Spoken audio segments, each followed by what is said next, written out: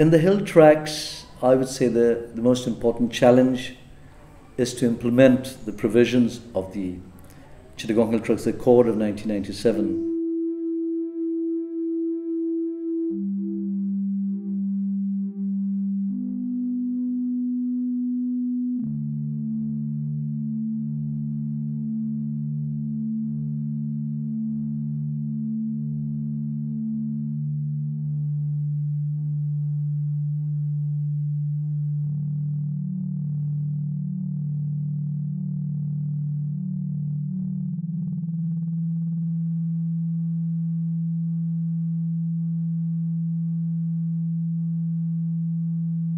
Large parts of the agreement are still to be implemented, which includes, for example, complete demilitarization, further devolution of authority to the regional and district councils, the rehabilitation of the internally displaced indigenous people, and some of the rehabilitation of some of the refugees which had taken shelter in India but were brought back.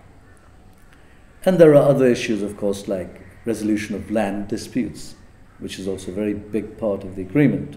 But there are a number of problems that stand in the way of faithful implementation of the agreement.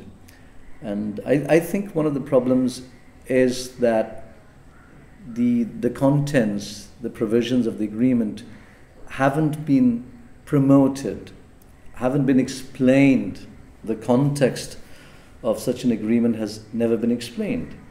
And so with a country like Bangladesh, where mainstream history and the curriculum in the universities and schools and so forth has very little about the history and lives of the indigenous people. So the average government official has absolutely no idea why there should be this peace accord, why there should be a regional council, why there should be a system of chiefs and headmen. And so I think it's very important to, if you like, de-demonize the agreement.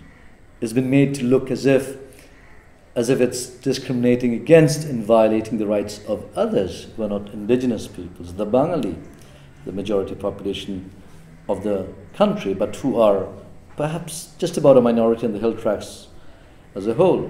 So one needs to explain how these people were victimized, how the lands were taken over, how they were actually expelled from their former territories, so that now they have to crowd this region called the Chittagong Hill Tracts, and how they had their own self-government system.